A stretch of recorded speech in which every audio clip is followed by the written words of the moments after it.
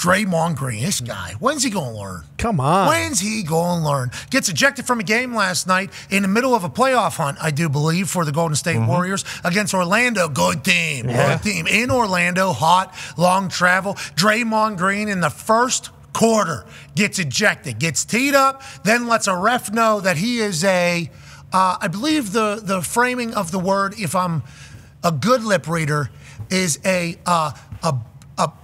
female dog, right? Ass, and then a word that if I was to say would end our entire show forever. Correct. He said that to a ref on the way out, gets another TC, and he's been ejected. This is Draymond Green basketball. This is what we should just expect to him until he retires, because, in other sports, like hockey, we talked to Brad Marchand, who's a Boston Bruin and obviously a superstar. He was a pest for a large portion of his career. Then he got the C on his chest. He became a veteran. He even said, I have to change the way I operate because of who I am now. I can't be as big. Is Draymond Green just going to be this dude until he retires? He can't be. He can't be. And watching Steph and look at his emotions, I don't know if he's crying, but I could tell he's exhausted. And if you're Draymond Green, when does it stop? If you're Steve Kerr and you're Steph Curry, when have you had enough? Okay? Do you understand the magnitude of that game last night? The Houston Rockets are on their heels like a pair of church socks, meaning that they could actually, the Golden State Warriors are one loss and one Rockets win away from them being out of the play-in tournament. You're on a back-to-back. You just had a great win against the Miami Heat. You're going into town playing a tough Orlando Magic team. Jonathan Kuminga is out. Steph Curry is available. By the way, Steph Curry is not 100% healthy, right? So he's laying it out there on the line, night in and night out. You can see it in his face. You can see it in the love of the game and how much he wants to win. And Draymond, you go and do some dumbass stuff like that. And you could hear Steve Kerr remarks after the game. He said, he did it to himself basically. Like he deserved it. He deserved it. Steph Curry, we need him on the court. He know what that means. Like, Draymond, at this point, you got suspended. You were supposed to go get help. You were supposed to come back a better man. Now, I'm not asking you to change your approach to the game for as your tenacity and your passion. But you're supposed to be able to balance the two. If you're not balancing it, then all of a sudden then you might need to go get more help. And help is okay. Because I was one of those guys that I led the league in technical fouls. I got ejected a lot, right? Yeah. And the best thing that ever happened to me in my basketball career and in life, I got in a fight outside of a nightclub one of the summer's off seasons that I was playing with the Oklahoma City Thunder. And Sam Presti, who I love so much, is the general manager running things in Oklahoma City, does a hell of a job. Got a great eye for talent. What he's did for that franchise has been a beautiful thing to see.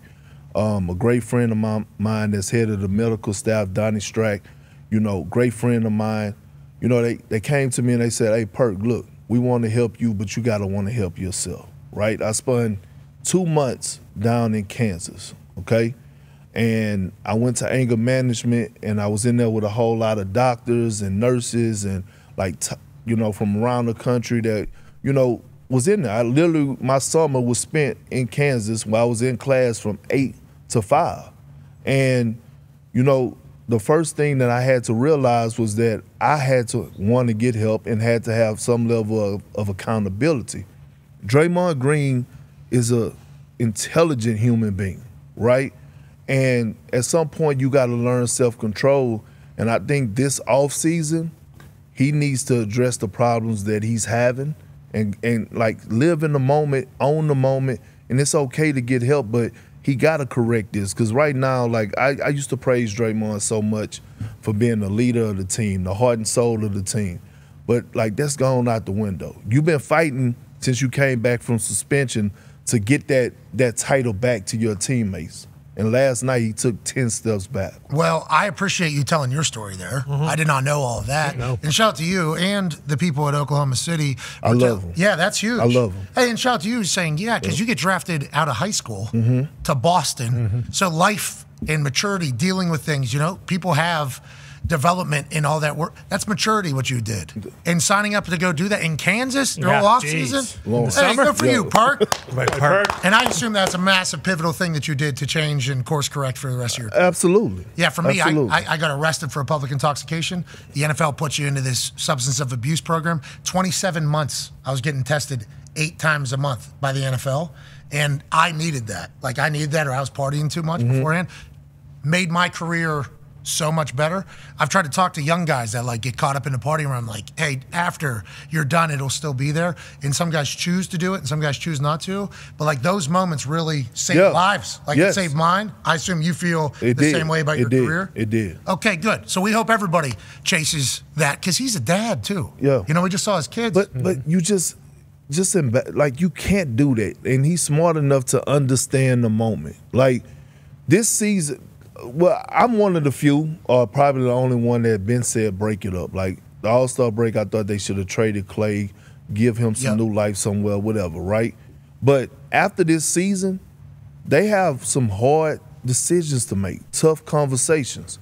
So you at least want to try to go out with a bang. Yeah. You can't let Steph Do you think they know that? You think they know that after the season it's going to be some really tough? But that's why they tried to trade for LeBron James at the All-Star break. I like this, though. If Steph's going to be knocking down threes and giving the sleep. I love that. So pissed. I love that. Who is he talking to on the chair? The chair? I don't know. Yeah, well, let it off. I don't give a damn. I love it. Hey, as long as you're not getting texts and getting kicked out. I guess you were ejected 4 times, had 102 texts. Hell yeah. Draymond's been ejected 19 or 14 times with 149 texts. Jesus. I believe. So 149 technicals, 19 ejections for him. You were ejected 4 times at 102 texts. Jeez, 15 flagrants. Yeah. So, that's... And this is a topic of conversation, and this guy's multiple-time champion. Yeah. Very wealthy man off of basketball. Made a lot of money. Been a pivotal piece of this whole thing. And the only highlights we ever see are just him acting like an asshole in a court. Yeah. Now, sometimes need that. Sometimes it feels like teammates are like, we didn't need it right now. 3 minutes in. Yeah. Show's wrapping up here on ESPN. We'll continue on YouTube and ESPN Plus with Big Perk on this Sweet 16 Thursday. AJ Hawk has the final messaging for you. Go ahead, AJ. I'm just curious what you are allowed and what you're not allowed to say to these NBA refs before you get thrown out. What is the line? I guess that is in the line of the beholder. We'll see you tomorrow. Goodbye.